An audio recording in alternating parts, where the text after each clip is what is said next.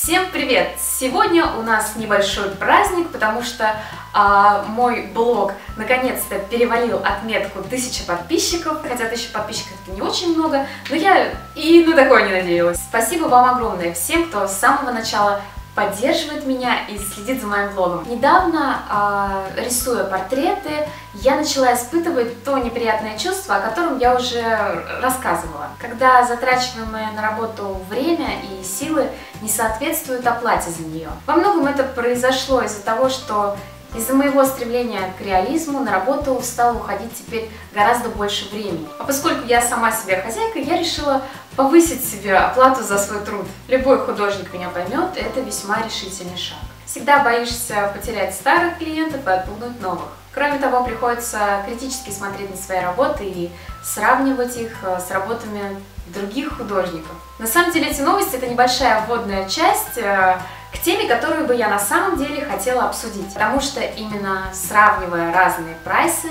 я наткнулась на прайсы наших с вами зарубежных коллег. Итак, начинаем нашу рубрику «Окно в Европу». Возможно, кому-то это будет интересно, потому что я, например, не знала, насколько различаются цены в разных странах. Речь идет, конечно, о портретах по фотографии. Сразу скажу, что я лично не разговаривала ни с кем из иностранцев, поэтому я не могу рассказать о ситуации изнутри. Я выступаю просто как сторонний наблюдатель. Также я не могу сказать, что я посмотрела достаточно большое количество сайтов, чтобы составить свою статистику. В общем-то, я посмотрела первые 6 сайтов, которые выдал мне Google. Это разные художники с разным уровнем популярности и разным уровнем работ.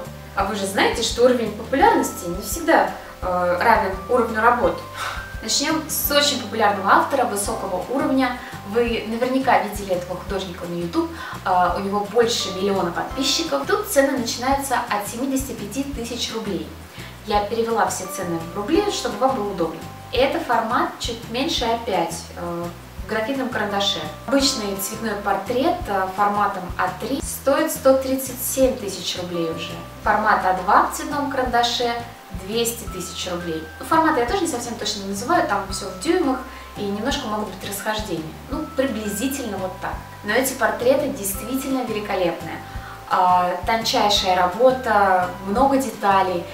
Плюс в свой канал этот человек вложил очень много сил. Это титанический труд. Ну, давайте посмотрим на других художников, уровень мастерства которых несколько ниже. Да и популярность тоже.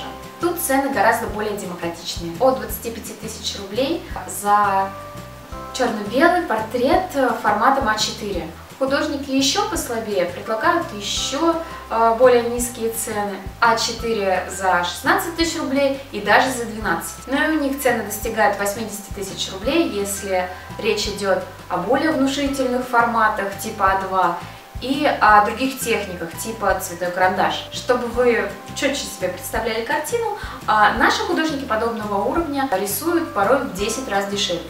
Еще один интересный момент. Я нашла прайс для иностранных клиентов нашего с вами русского коллеги. Это тоже довольно-таки раскрученный художник, по крайней мере в России, я имею в виду интернет-сферу. Раскручены его работы, не его имя, а его работы. В принципе, узнает каждый. На самом деле, я бы ему вручила премию за самое воруемое портфолио года.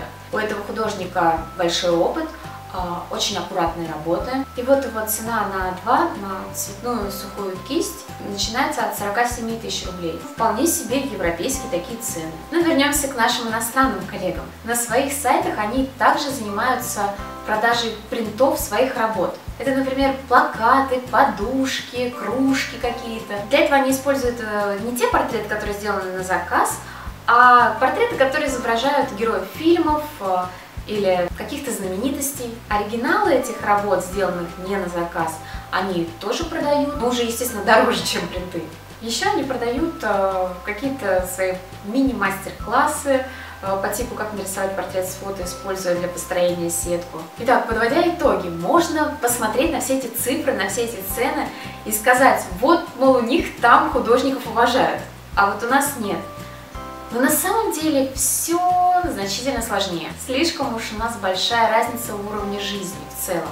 поэтому дело, конечно, не в уважении. Не забывайте, кстати, также, что и доллар еще совсем недавно стоил в 2 раза дешевле, и сейчас цены на их работы выглядят гораздо более внушительнее, чем всего 2 года назад. Я сейчас просто вспоминаю наших художников, которые рисуют портреты в карандаше на А4 там, за 2000 рублей, и иногда даже на очень неплохом уровне, и понимаю, что у нас соотношение цена и качество на гораздо более выгодном уровне находится по сравнению с нашими иностранными коллегами. Вот жалко только, что иностранцам никогда не придет в голову искать художников в России. Все прайсы, о которых я говорила, они брались из открытого доступа, я не назвала ни одного имени, ни одного художника, поэтому я надеюсь, что это не будет воспринято как разговор за спиной или сплетни. Вообще, я хотела просто очертить такую ценовую сетку. В общем, толку от того, что я смотрела эти иностранные прайсы, было немного. В основном это было для удовлетворения своего собственного любопытства. Ну и, конечно, мой новый прайс теперь не кажется таким рискованным. Если вам есть что сказать по данному поводу, добро пожаловать в комментарии. Спасибо огромное всем, кто досмотрел до конца, и всем пока!